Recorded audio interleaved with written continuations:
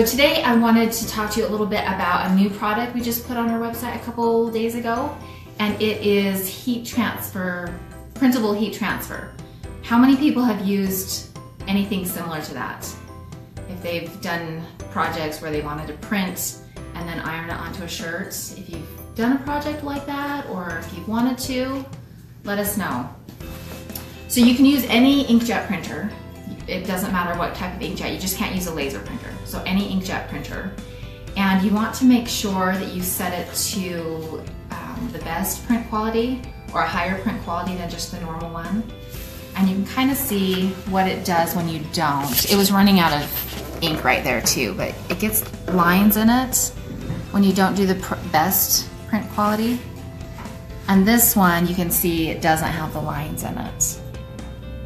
When you're ready to use it, it does take a higher temperature. It's 374 degrees. So if you've got a heat press that goes up to 374, set your heat press to that, or your iron at your highest setting. And we've got all the instructions on our website. Once you print on it, then you do need to remove it from the sheet. So you may want to be careful on how detailed your image is.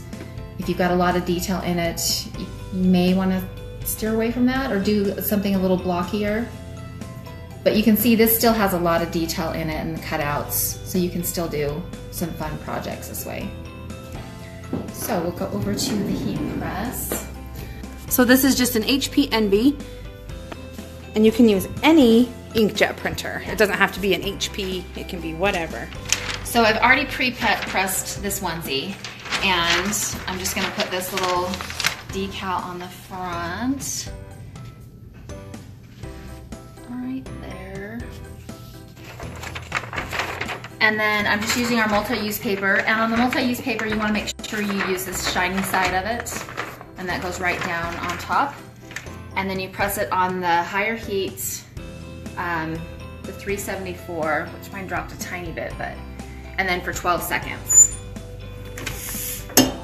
Oh, and I have a pillow underneath mine to compensate for all the seams in the onesie.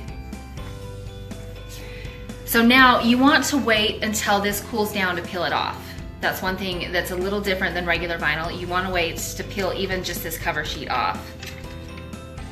So it cools just a tiny bit, but that one looks like it's okay.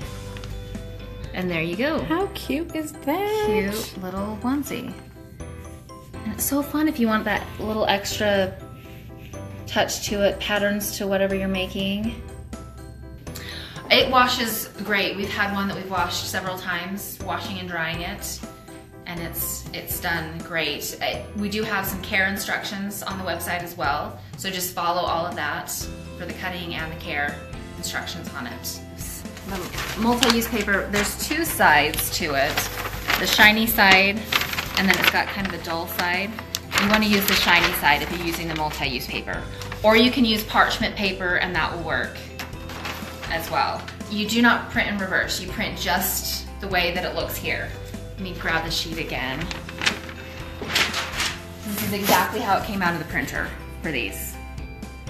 So then once you print it and cut it, you just peel it off and stick it on your, just set it up with the registration marks as a print then cut, and then send it to your printer to print it, and then right to your machine to cut it.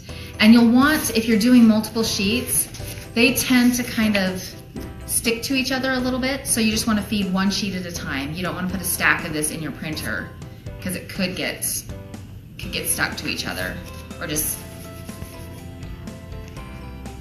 they'll stick to each other. You want to feed it one at a time. But again, that's all in our instructions on the website with it. So again, if you've got any other questions, leave them below and we'll get to those, and don't forget to order. Well, it's in stock right now, so hopefully everybody has a good day. Bye.